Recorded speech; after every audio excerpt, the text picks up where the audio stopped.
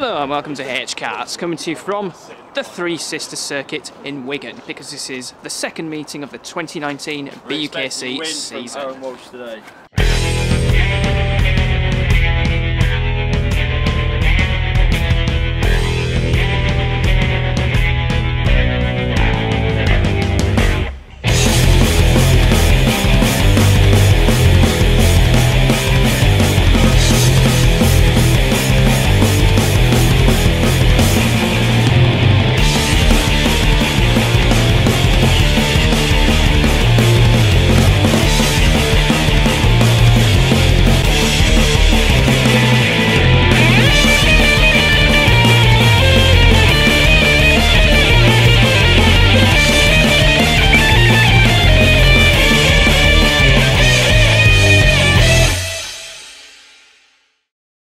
Indeed, this is the second meeting of the 2019 BUKC season, and the first time the series has ever visited the Three Sisters circuit in Wigan. But before the action even started, we had a problem. Only 7 of us had turned up, as John Brown's car broke down on the way, so Jack Hodges ended up taking part in 2 sprint races and 2 endurance races. More on that later. Another notable absence was Alex Gunn, who had an on-the-day assignment that he couldn't get out of because his repeated requests to get it moved were ignored. In the meantime, the track walk saw 18 returnee Aaron Walsh getting his shapes mixed up. It's literally a square. And Brickles feeling a bit perplexed by the circuit. It's an enormous straight. The choker wouldn't have much time to dwell over that fact, as he was out for the first race, alongside Jack Linus. To make Brickles' race even more precarious, the track was wet, and he was starting from the utterly dreadful position of first, while Linus was in 9th. To his surprise, Brickles actually had a good start and led the race. For 1.5 corners, he assumed 3rd at the end of the first lap, while Linus gained 2 positions to be 7th. The racing Linus gained a couple more positions on the next lap, one of which came at the expense of Brickles, who ran wide at the exit of Luna Bend, and had a feisty pack to deal with as well. Some of which included Nottingham C, Oxford Brookes B, and Coventry B. Eventually though, Brickles found a rhythm, and even had the nerve to repass Loughborough A for 9th. Meanwhile, Linus became involved in a 3-kart scrap for the final podium spot with Coventry A and Oxford Brookes B, which ended with Linus being the ham, or falafel for you vegans, in the sandwich as he took 4th. As for Brickles, he would ruin his race on lap 12 as he picked up a cone penalty, and the actual cone itself. A few other drivers in the paddock noticed his antics, with reports of it making Swansea's morning, and even Jacob Harris wanted to know his secret.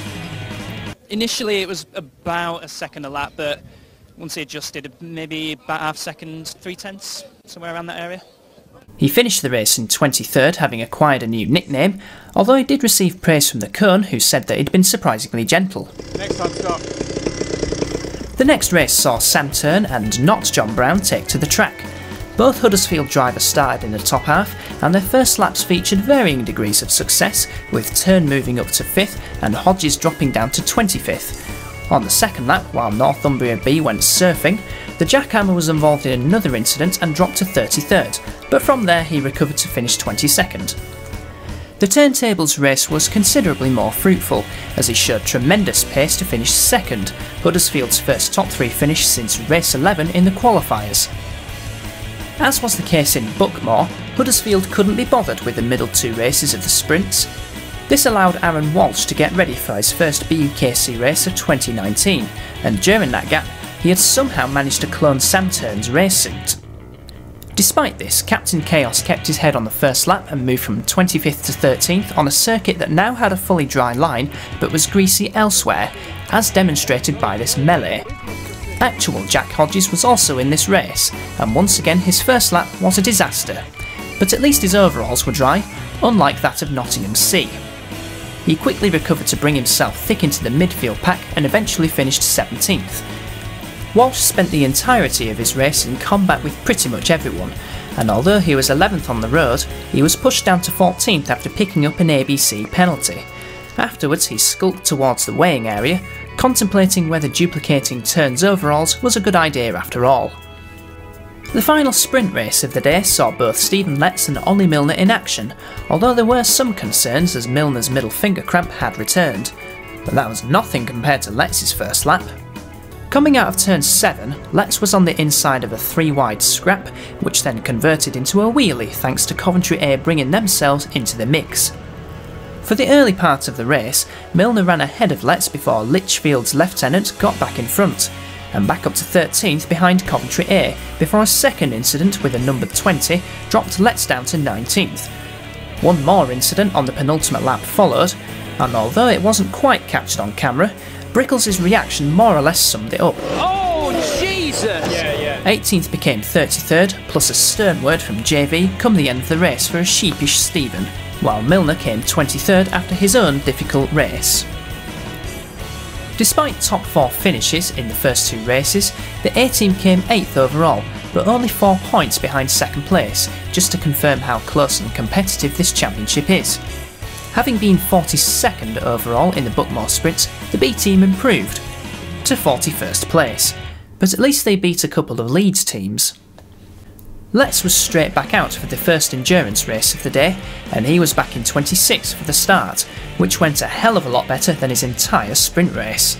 In typical Letts fashion, he stormed his way through the order, even if he was still getting a bit narky with other drivers.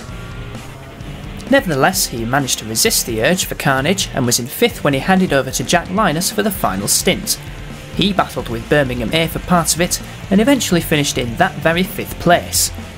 Coincidentally, Milner was also in this endurance race, but he had not John Brown as his teammate, which made the B team ineligible for this race. This was probably why the man with a golden Volvo picked up 3 separate penalties during the race, plus a shouting match with Leeds. As a result, Milner left his second stop until later to allow Hodges to conserve as much energy as possible for the B team's eligible sprint race. Interestingly, the jackhammer managed to pick up a black flag near the end of the race on his way to 32nd. More on that later. Both teams were out again for the middle race of round 4, with Aaron Sam Turn-Walsh starting 11th for the A-team and actual Jack Hodges starting 16th. How did Captain Chaos rate Huddersfield's championship challenge? We've had a bit of a rough start to the year with dropouts in the A-team, so we've had to draft from the lower teams, but we did quite well in the endurance of Buckmore and top 10 finish for the sprint round this time, so hopefully we'll be able to pull something out of the bag. It was a decent enough start for both drivers, with Walsh remaining 11th and Hodges moving up to 12th, but on the second lap Walsh was spun around at turn 2. Oh no! Who was the culprit? The answer came a lap later, when Hodges received another black flag, his second in about 15 minutes and in 2 separate races. Possible candidate for Bandit of the Year? He'll do well to beat Coneman. Speaking of which, he appeared on track for the final segment of the B-team's race, and with no prospects of a top 20 result, Brickles was left to do his own thing.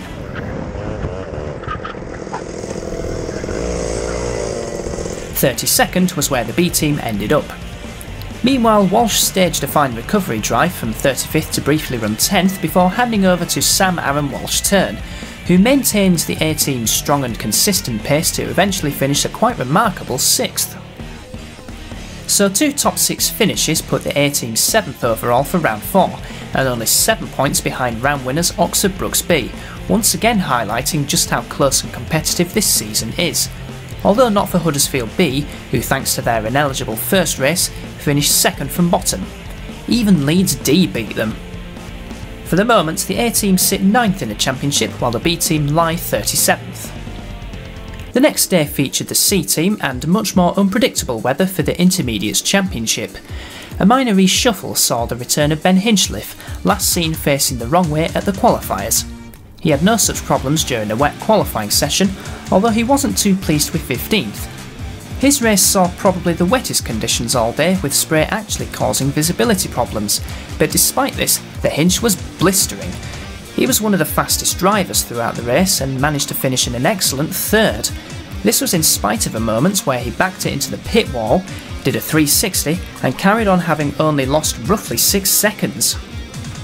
None of our lot were out for race 2 or the rookies race, but both saw a smattering of good racing and incidents to keep the Huddersfield crew entertained. So it's on to race 3, where Coneman was racing ineligibly. Perhaps it was because he had driven at the Three Sisters circuit the day before, but Brickles managed to qualify on pole position, the C-Team's first since Wilton Mill 4 years ago. Unlike his sprint race, Brickles wasn't able to hang on to the lead at the first corner. In fact, his engine wasn't working properly for the first few laps, but once it warmed up, he began to make progress. He was up to 5th before coming a cropper against York. It had been over a year since Brickles made his BUKC debut, and it finally took him until now to receive his first ever black flag. Yep, my fault. Okay, no problem. Only 10 seconds. So. Having dropped down to as low as 17th, Brickles slowly caught up to an 8-way battle for 8th, which partly destructed on lap 21 at the exit of Luna. Having moved ahead of Swansea C on the next lap, Brickles then came across a battle in Cardiff A and Sheffield B for 9th, and snuck past the pair of them in one move to finish in that very position. Luke Bath was next out for race 4, and he had a nightmare qualifying session with an engine that couldn't even power a motorised tin opener. He qualified an irate 20th. So the race got off to a false start. Take 2. So the race got off to a start, and the Bath Bomb's engine was much more to his liking, which allowed him to power his way up the order.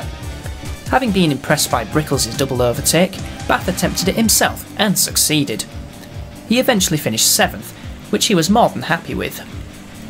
The final race of the day featured Cleo Chinardi, and she once again showed some good speed in the wet by qualifying 17th, only a second behind the pole sitter. Like at Buckmore, she had a terrific start to move up to 11th at the start of the second lap, but unfortunately she became involved in a 3-kart collision at the penultimate corner and came off worst of all. It could have been with King's College A and Liverpool B, but we'll leave it to them to confirm that. That's UCLA recovering their kart at turn 1, and that's Uni of Life abandoning theirs. As for Quick Cleo, she eventually finished in 26th, which was a shame as she showed good pace that matched those in the top 10.